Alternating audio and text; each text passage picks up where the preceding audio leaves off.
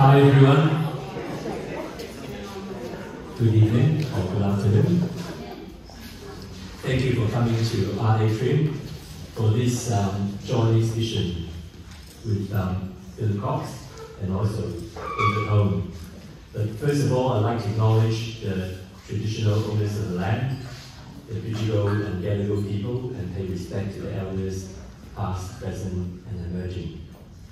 So, a lot of architects actually, deep down inside, they really want to be artists, but somehow they think that, okay, we probably need to make a living, so we better be architects first, and then they become artists. But all along, they've been practicing their art all the way through their career, and finally, when they get a chance, they exhibit. So I think when we first started the gallery, we actually had 3 exhibitions on architect's drawing. It's called Drawn by Design, The Art of Architecture.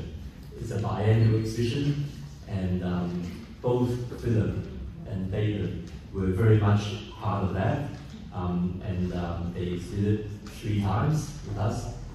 Since then, Philip have decided that he will become a full-time artist. And you are. Well, I think he practiced architecture on the side. But we won't tell his office about that. So Philip actually had an exhibition here, solo exhibition here 2 years ago. And now David decided to do exactly the same thing. And he's also going to be one of our artists exhibiting with us. So we're very much looking forward to it. In fact, among our artists, we have 6 architects who were sort of, or are still architects. And so, I mean, they are really very good artists. I mean, some of the people who buy the work, Philip in his last exhibition include the mayor, Lord Mayor Clover Moore, and David in one of his drawing exhibition. One of his works was purchased by M.K. Holm, the former director of Atrium, New South Wales.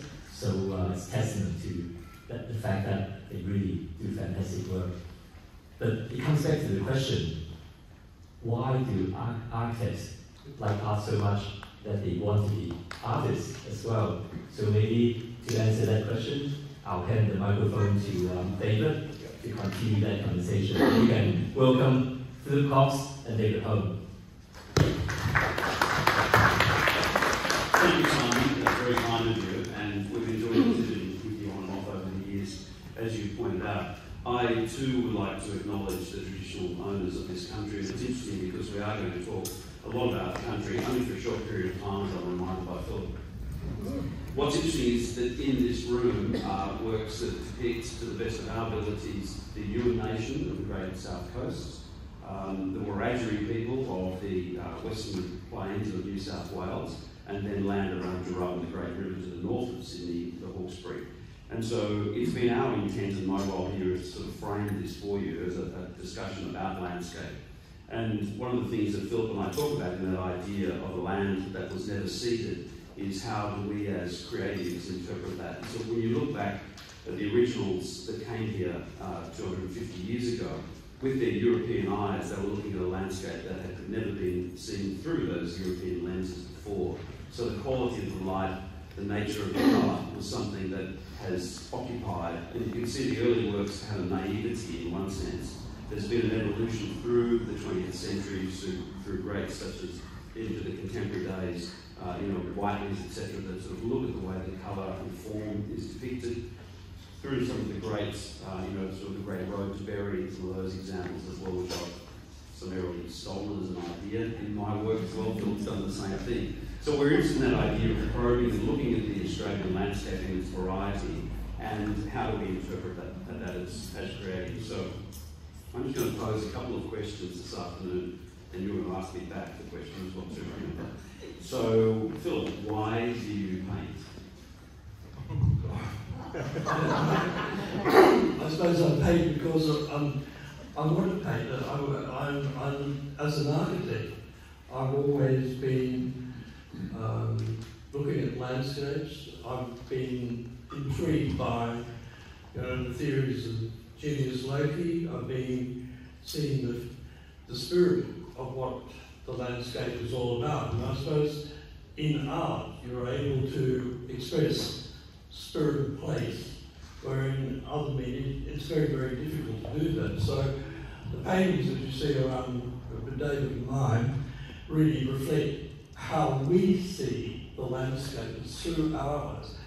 And it's interesting when you see, Fred Williams or John Olsen or other people, Michael Johnson, looking at the landscape. They interpret it through their eyes, and that is the intrigue of that.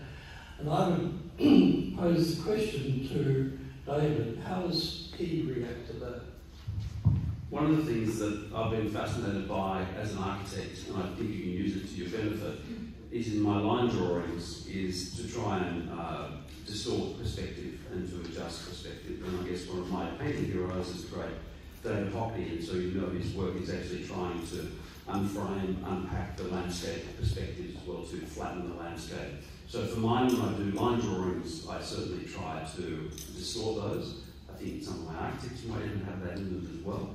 And then with painting, I'm intrigued again by the idea of flattening landscapes to hopefully increase the understanding or the essence of the painting itself. My next question to you is, before you continue, is with this great body of work that you've done here, Philip, what is next for you? Well, I don't know, death, I suppose. My age, you've got much to look forward to.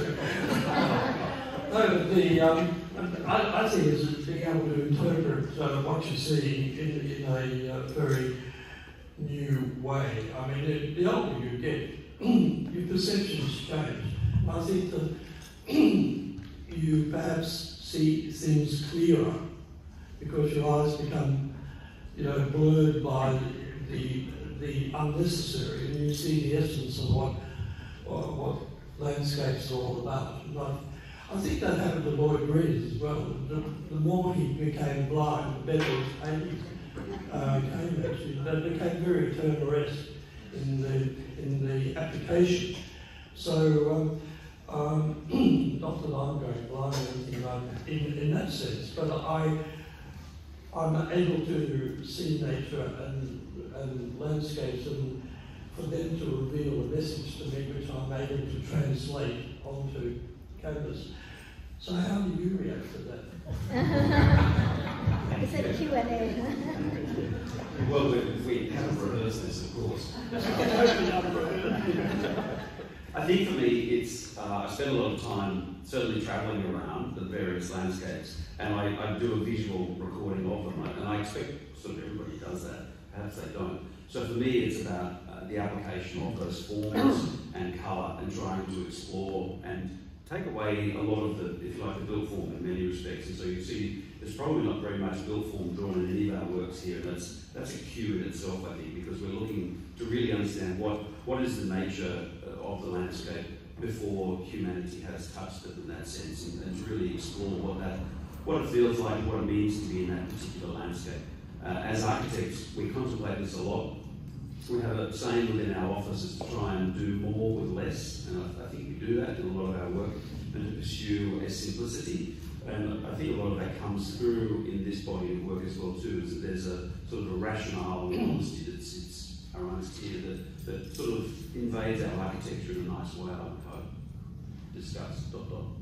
No, as an architect, architecture is getting consumed by artificial intelligence.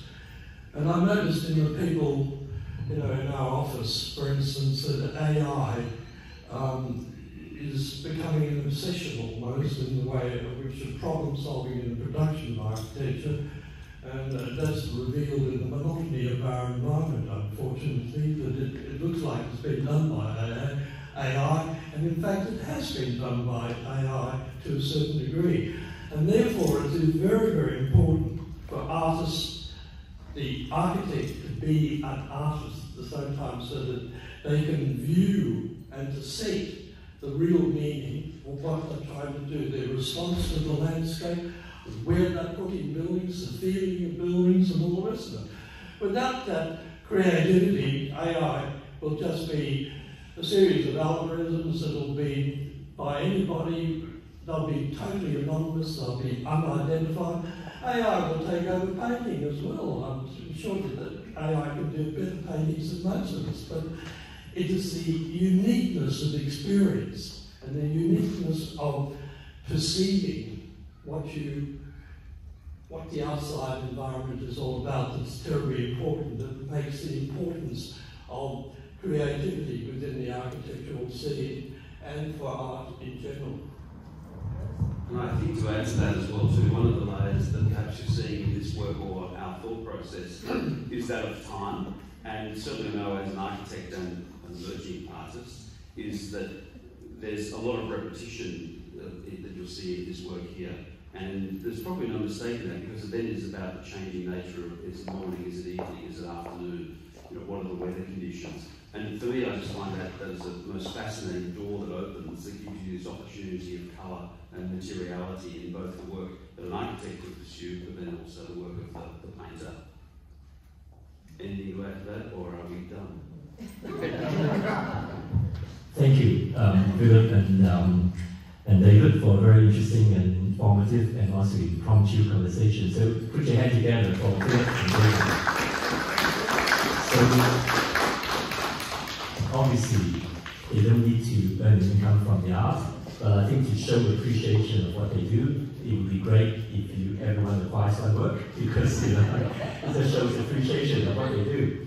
And also, David has actually published a few books. One of them is here with us, Drawing Paris. It's a really fantastic book.